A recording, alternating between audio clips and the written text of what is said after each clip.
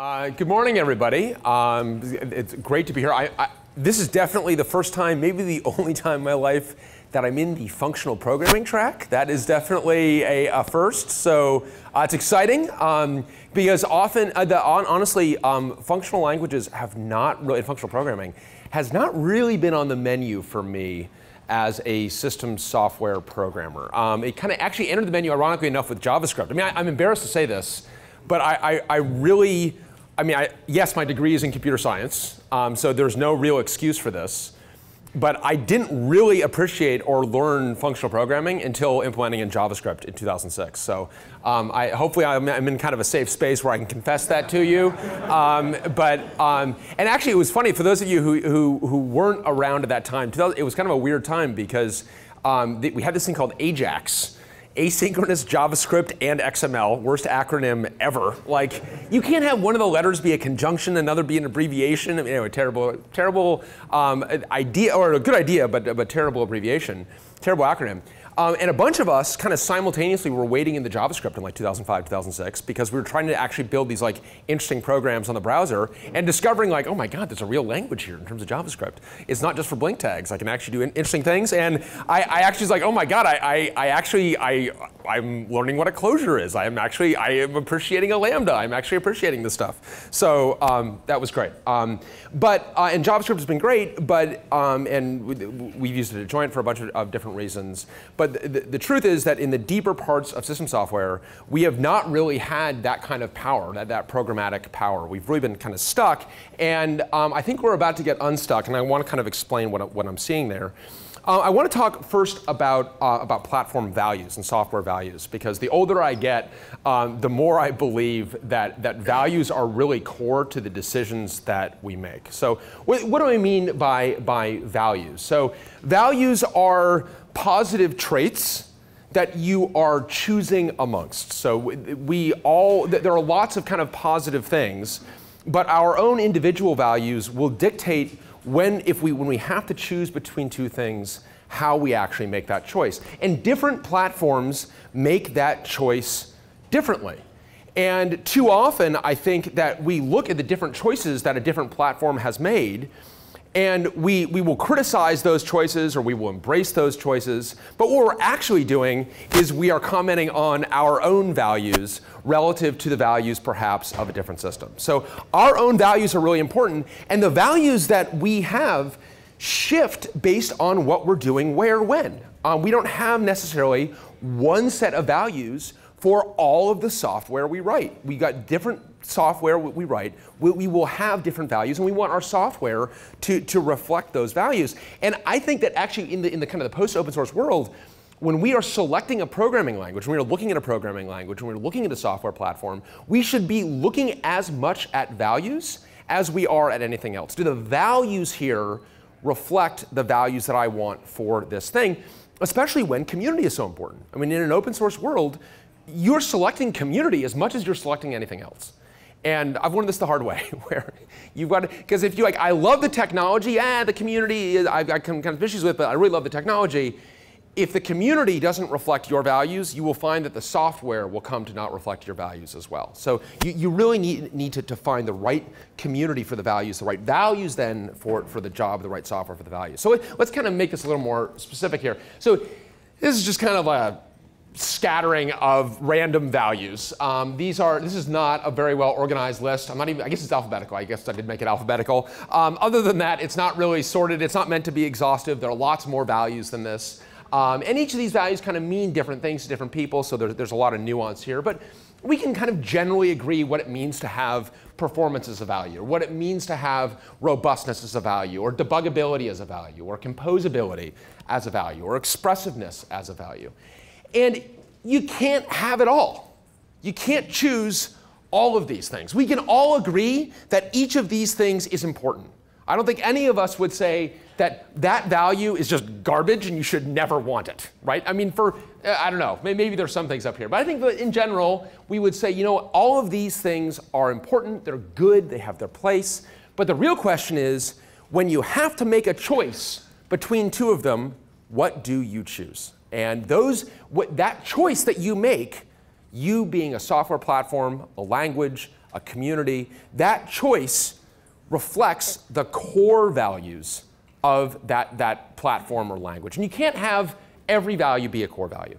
So what are the core values of some of these things? Because these things are in tension. And I think that they do, when you have these core values, they're going to attract like-minded folks. And as a result, they become self-reinforcing. Because those who are attracted to those values are attracted to the software, and then they want to defend those values in the software. They want those values to remain consistent. So there's a self-fulfilling prophecy here. So let's look at C's values. So kind of grayed out the values that they don't have. And C, the history of C is pretty interesting. We tend to think of C and Unix as being identical twins born at the same moment, kind of in the birth canal at the same time. That's not actually the case. Unix was actually developed before C, if slightly.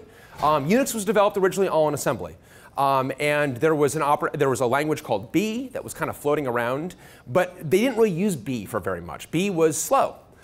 So B was used for some ancillary parts of the operating system, and they saw the need to develop a higher level language, a structured language, although the higher level came first, that would allow them to not have to implement the operating system in assembly.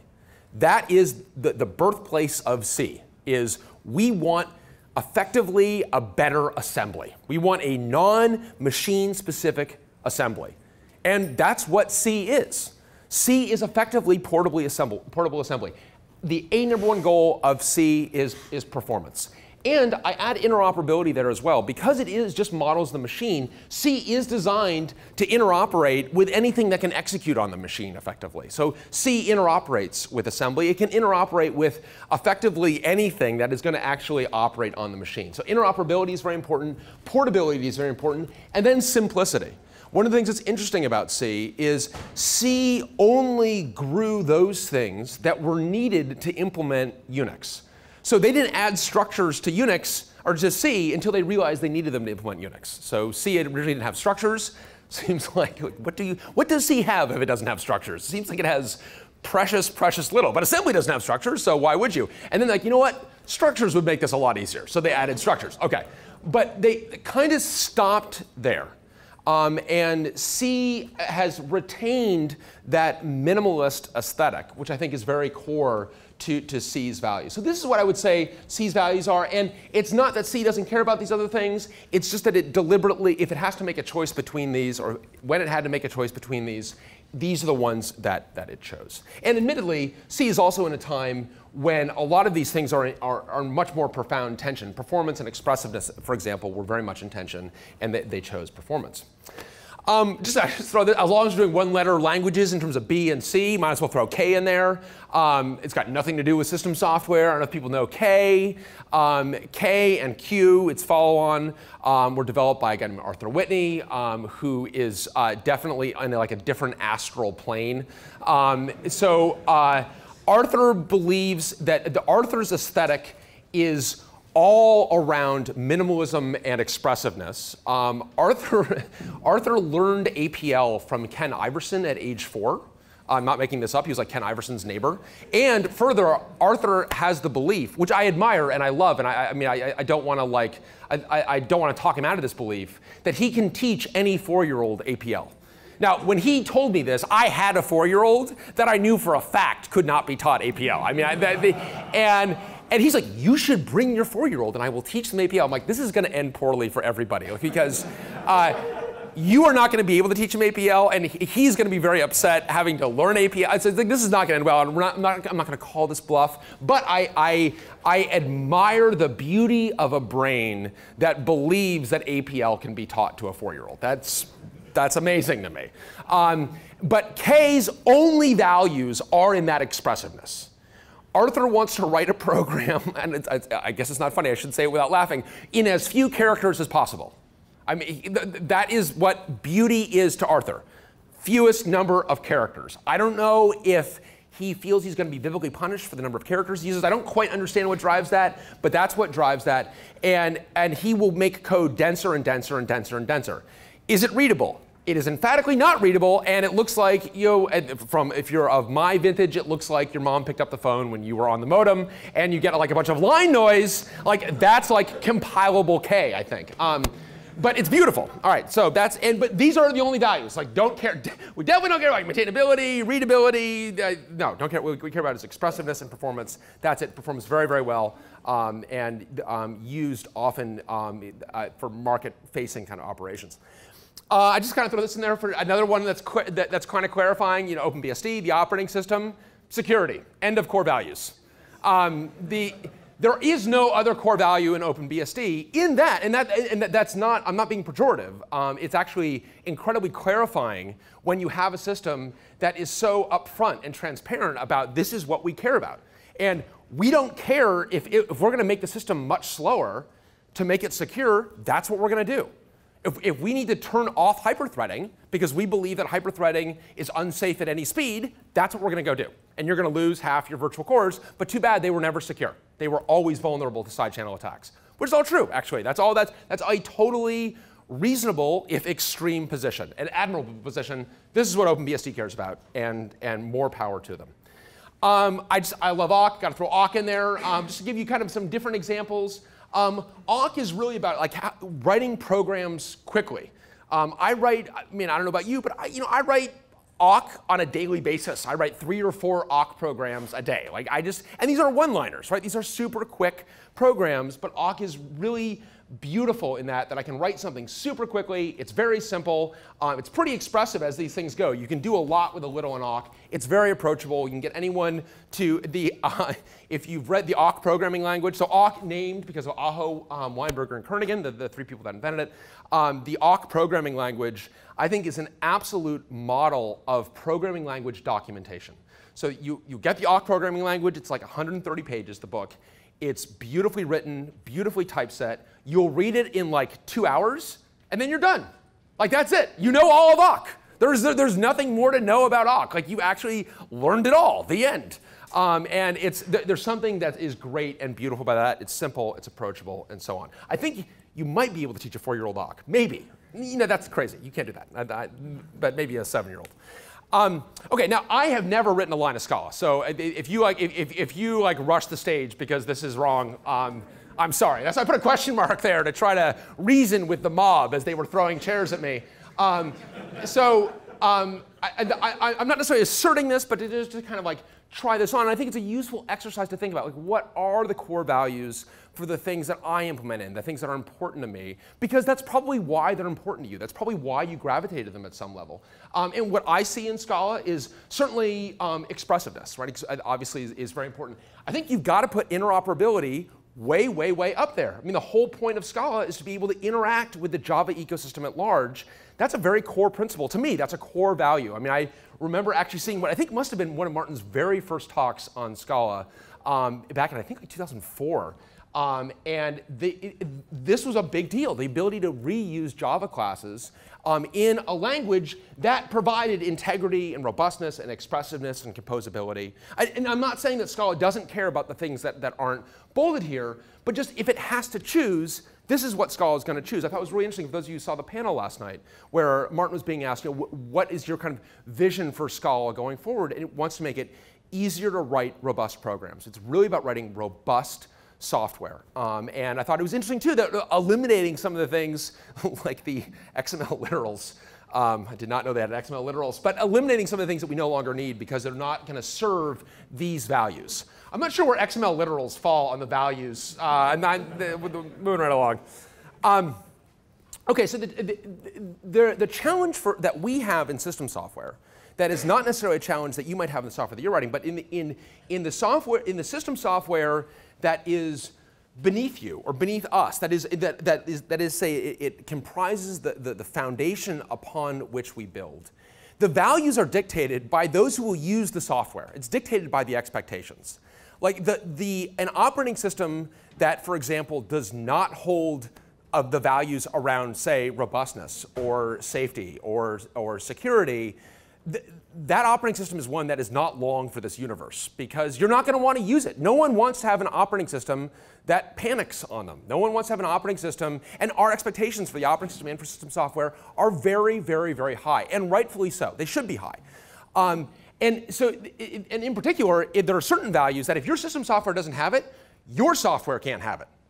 And we are learning this the hard way because these values go even deeper into security, right? I mean, 2018 has been my annus horribilis because of, and it was on January 2nd of 2018 when I'm looking at this hacker news story that someone trying to kind of reverse engineer some patches that are being floated against the Linux kernel, thinking there may be a really serious security vulnerability here with Intel, and then you realize, and that was the beginning of the end for my 2018 because 2018 has taught us that security was ultimately subservient to performance in the design of the microprocessor. And we were all complicit in that, by the way. Like, let's not, it's easy to kind of like blame Intel for that. But the reality was we were all complicit in that. That's what we demanded. The problem is we discovered that that very lowest substrate, because it chose performance over security at some very key and implicit junctures, we ended up with a substrate itself above it in the operating system and system software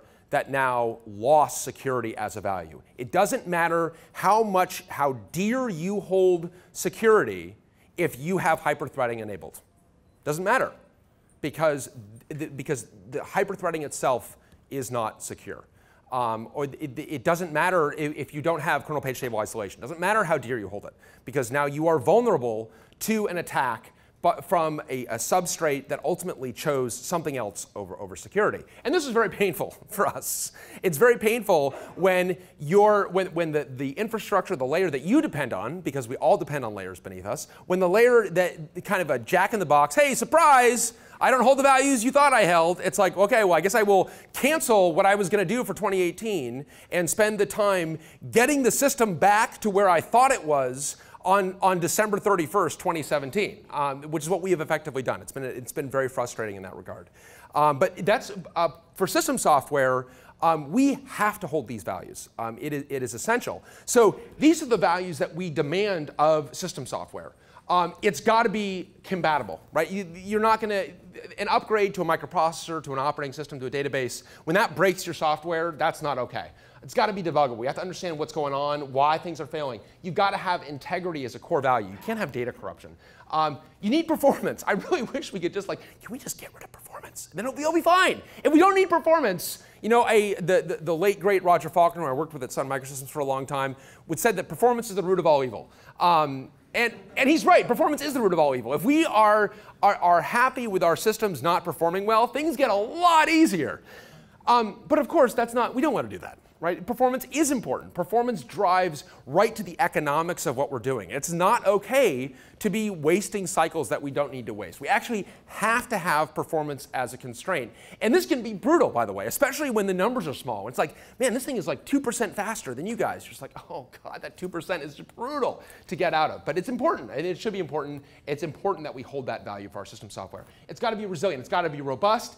It's got to be safe. It's got to be secure. It's paramount that it's secure. It needs to be stable. It's got to be thorough in that our system software, our microprocessors, our operating systems, even our databases, we need them to support a wide range of things. These are not purpose-built things. We can't afford for them to be purpose-built things. They have to be generic. That genericism requires a thoroughness that is actually really challenging.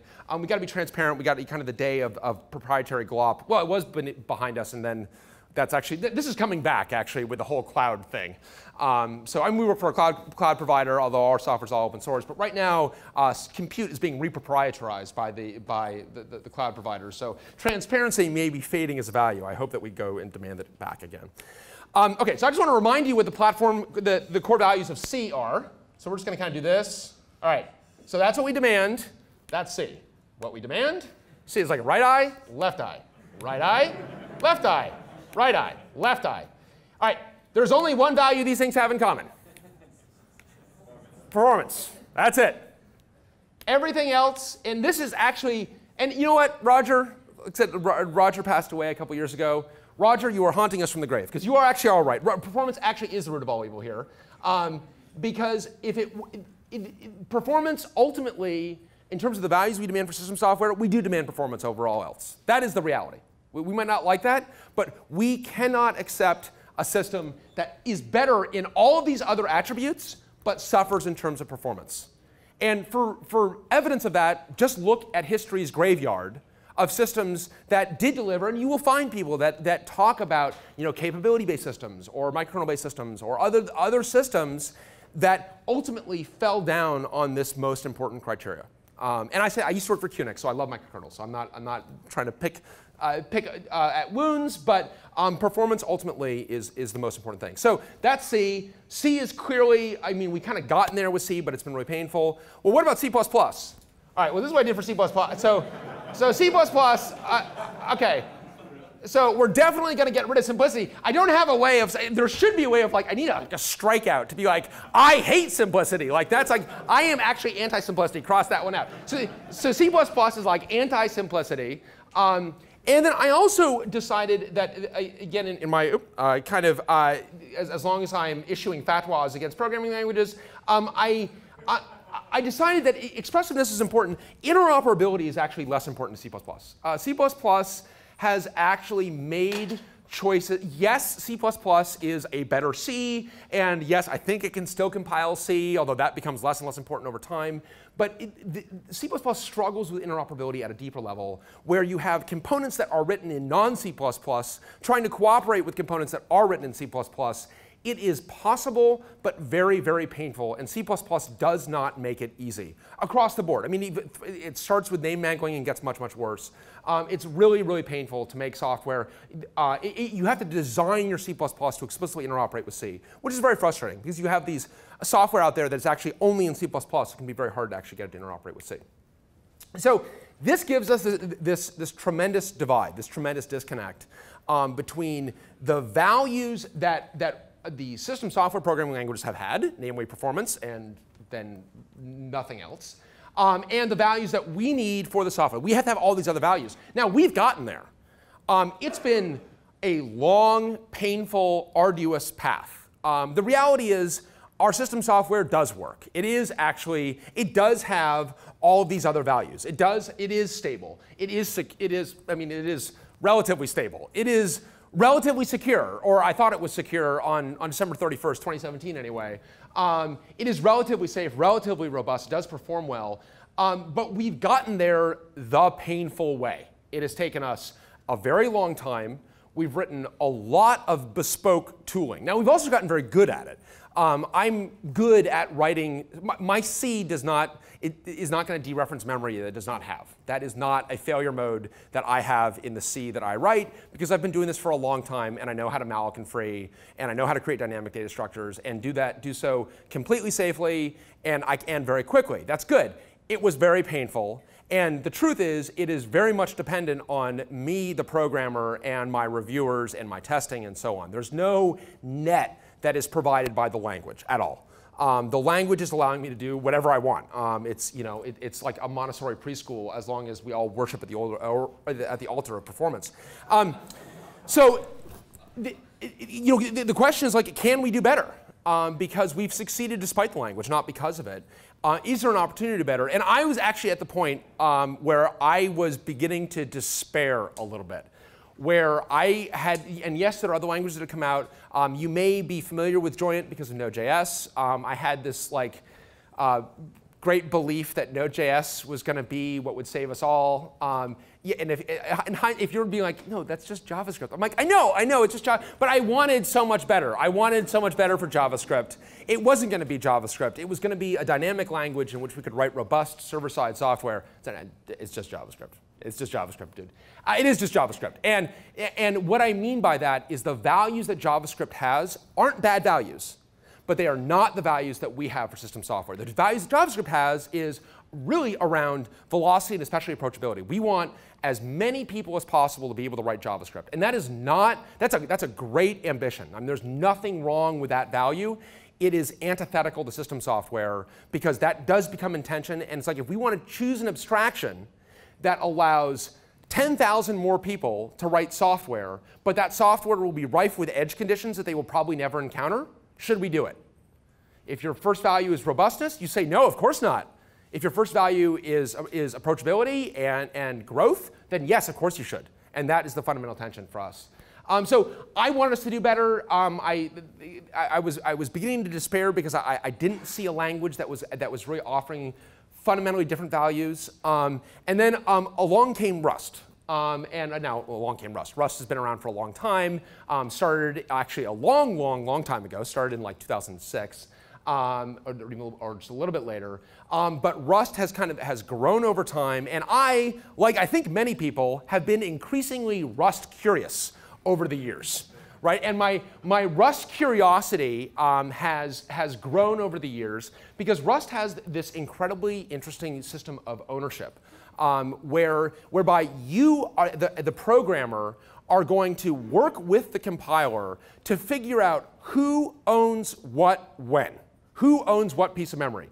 The compiler is going to restrict what you do, and you're not going to burst into tears when it does it. That's that's the bargain that you're going to have with the compiler. As a result, the compiler knows when things need to be allocated and when things need to be deallocated, when there is still a reference to this and when there is no longer a reference to it. And you're going to work with it, and as a result, you get the dynamicism that you get in a garbage-collected language, but the performance of explicit memory management. And this is amazing. And importantly, unlike C, Rust is highly composable. So the big problem with C, I mean, this is always the problem, right? It's not you, it's the other person. Like, I know how to write memory, I know how to actually deal with memory safely, but calling into a library, that jerk, no, they don't know how to deal with memory safely. But it's even worse than that, right? Because where things get dropped is in the boundary, is in the library is allocating something on your behalf that you are explicitly or implicitly expected to free or deallocate. You lose track of that, you've got a memory leak, memory corruption, or worse. It is very hard. Even if you're very good at C and have been doing it your entire career, it's very hard to compose it. So what we end up doing is having these very minimal kind of structures where we embed these things in larger structures, and we're able to do so totally safely, but ultimately suboptimally. Rust actually allows us to have higher performing primitives. And so as a result, and actually I'll come back to the Rust values, but in my experience, and this is my experience, I'm not trying to draw large conclusions, this is a bit of software that is what I was alluding to last night at the panel that I'd written in C, and I'd kind of written in hand-optimized C. I went to rewrite it in Rust because I was increasingly Rust curious and wanted to finally sate that Rust curiosity by writing some real Rust. After a lot of back and forth with the compiler, some tears that I wiped away, let the Wookiee win is my advice when you're dealing with Rust. That Rust wants you to do things certain ways, and you're much better off doing things the way Rust wants you to do it. So I did it in a way that was obviously suboptimal, but fine, I can get it to compile. I just got to the point where I'm like, I don't even care about performance anymore. Just let me get this thing working, and I know it's going to perform terribly. And then I ran it, and it outperformed my C. It's like, what? How did that happen? And I took it apart, and how did it outperform my C? Well, this particular software spends all of its time rebalancing a binary tree. And in Rust, the primitive that I was using was an AVL tree, which is the thing we've used forever, and I've got a very robust AVL tree implementation that I've used. In Rust, you don't have an AVL tree, you actually have a B tree.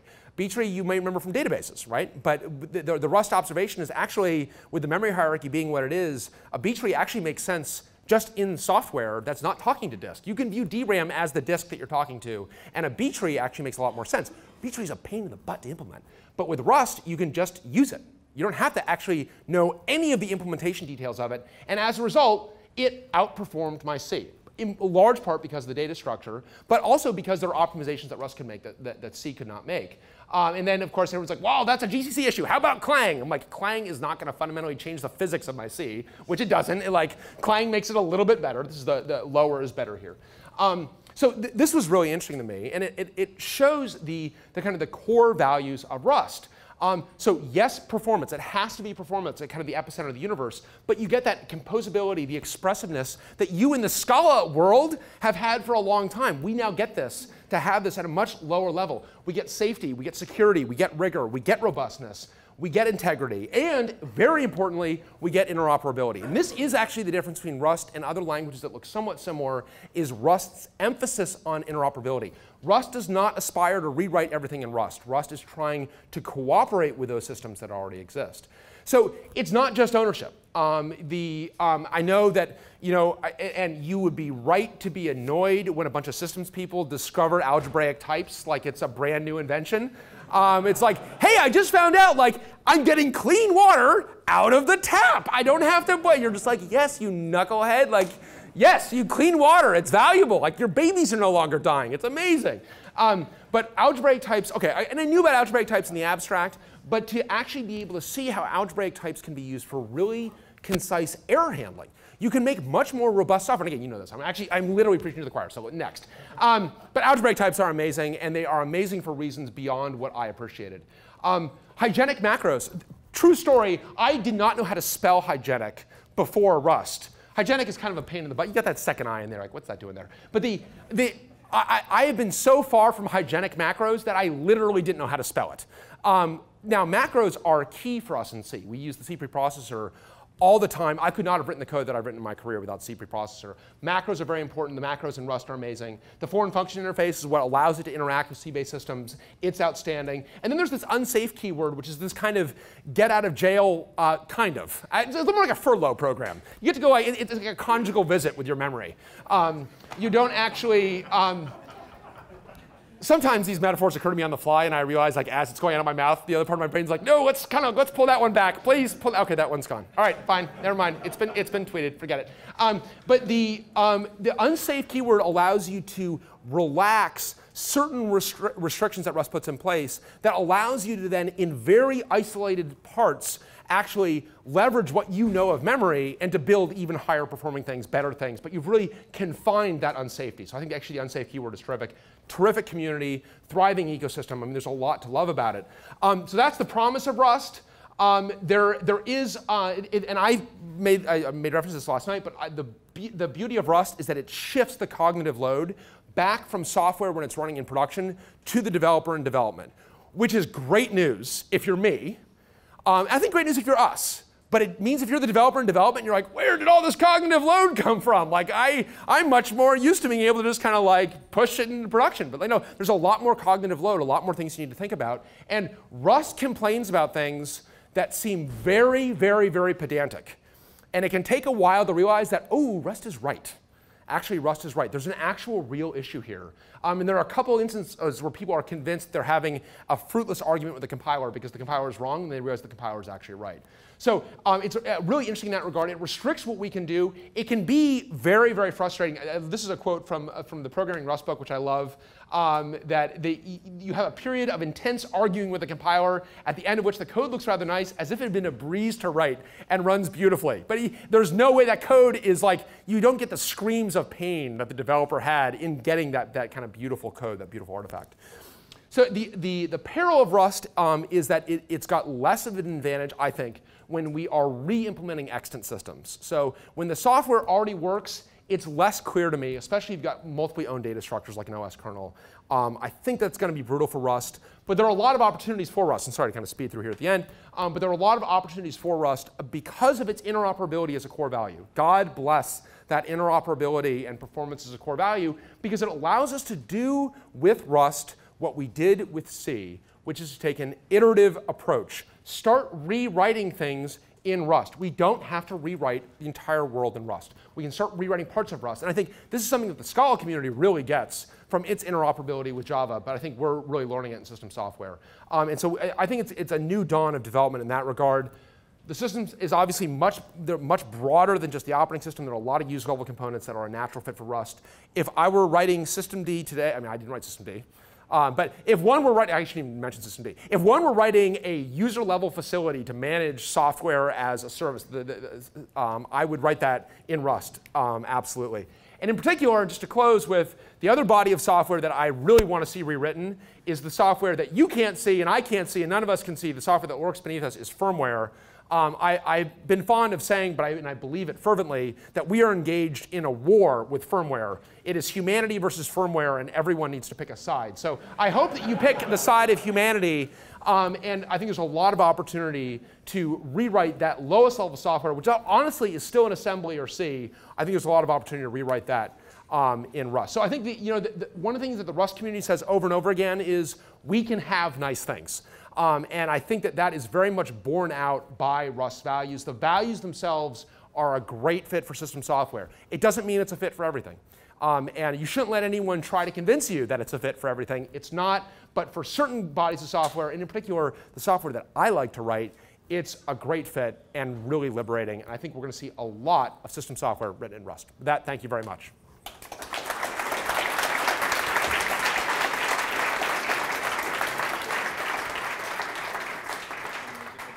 Yeah, don't I have like negative 5 minutes for questions? You got just spot on. So OK. I'm happy to take a question or two. Yes? Does Rust help you out with like memory safety when you're doing the C interop stuff? Yeah, so that's a great question. And I mean, clearly, like, if when you're talking to C can clearly B0 your address space. I mean, so it's Rust is going to help you out with the safety of your code. But when you need it, I mean, so for example, if you want to call mmap, which allows you to actually mmap an object into your own address space, that's an unsafe operation. So you will need to wrap that in unsafety. I think what it's doing is confining that unsafety such that you're aware of it. So it does help you out in that it limits it, as opposed to like letting that poison an entire application. Does that make sense? Yeah. Cool. Any other questions? Yes. So what do you think of the idea of, I know you talked about systems programming, but there's other spaces where those values that you talk about are also very important, such as in high performance code. Yes. And where safety, robustness, and performance are all really critical, right?